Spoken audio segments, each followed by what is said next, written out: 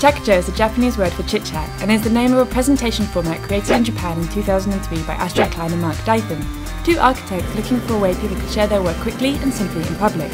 Since then, the idea has spread to over 700 cities around the world. At every PechaKucha night, creative thinkers come together and share their ideas with only 20 images shown for 20 seconds each. PechaKucha, a fast, fun format. Find a location, join the conversation.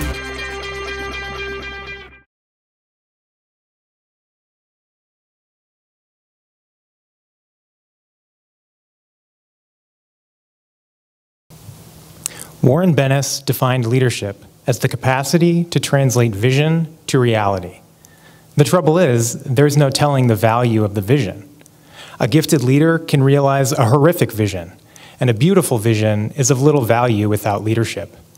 No doubt you've seen this played out in your schools. The gifted leader who rallies his friends to bully another student, or the withdrawn student who has a beautiful vision for all that the school could be. How do we get the first student to listen to conscience and the second student to step up? The Hyde Inner Leadership Model is designed to help students on their journey toward their best possible selves, toward their unique potential. Imagine your unique potential is at the summit of a distant mountain. Our task is to continuously strive to reach that summit. On a sunny day, that task is easy. You follow the trail. When times are easy, it's easy to be our best. But a storm can blow in at any moment, reducing visibility.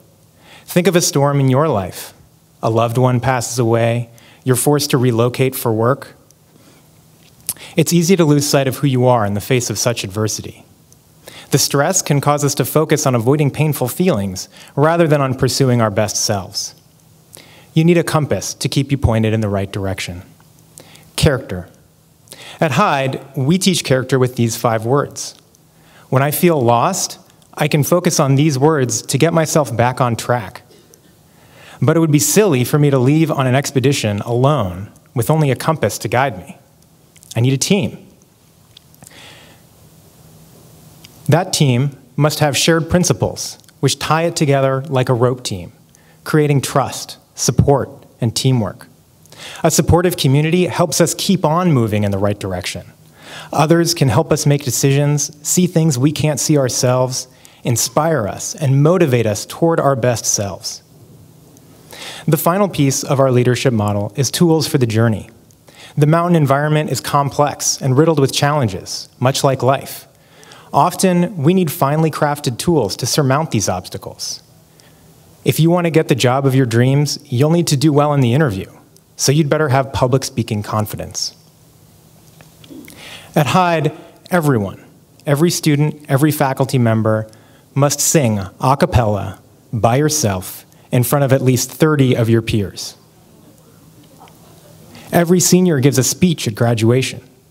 Students are called upon regularly to speak in front of the entire school community. We call this public speaking cross-training.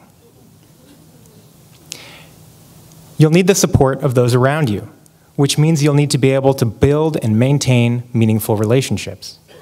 This means having difficult conversations, as well as sharing the truth, even when that is challenging.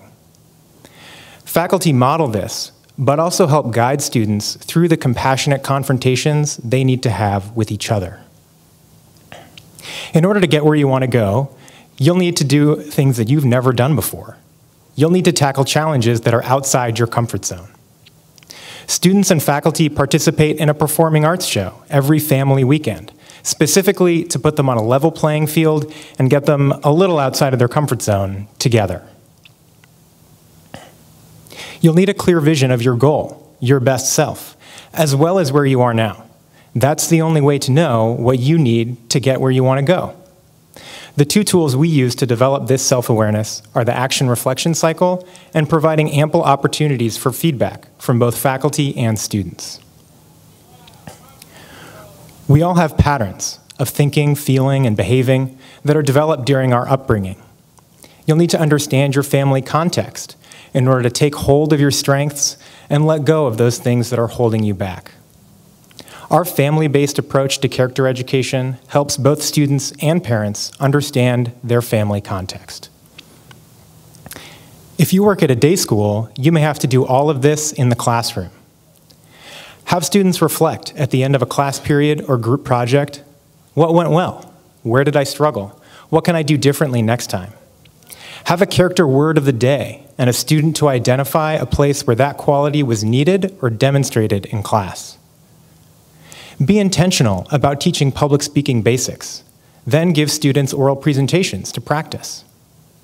Encourage students to have difficult conversations with one another about completing their homework on time or staying focused in class.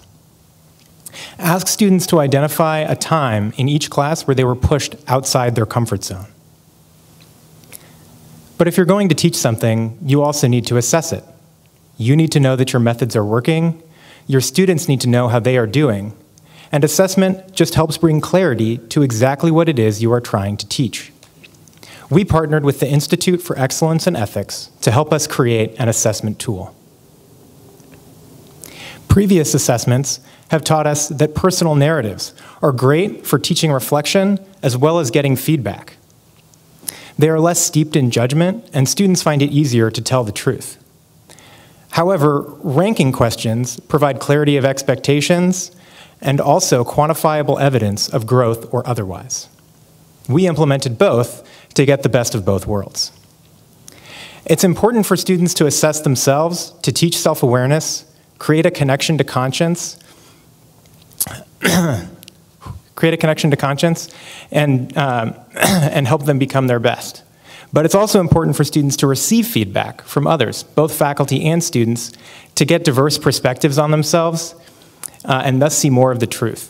Our solution to that problem was to put the entire school in the dining hall, give every student a self-evaluation, then give them 3 peer evals and 3 faculty evals, and have them pass them all out at once. That sounds like a complete disaster, but it was a total success. Students love the process, and they often stick around afterward to have follow-up conversations. Since implementing this program, our school culture has shifted. Students see the purpose of our faculty and our school as a support to help them toward their best selves. That's why we do everything we do. We want to help students be authentic, have character, and be able to lead themselves. This inner leadership creates a strength, which is inspiring, and will become the powerhouse that drives their outer leadership. I hope that I have shifted your perspective today to see our role as schools as helping students discover and develop their own unique potential, to create tomorrow's leaders from the inside out.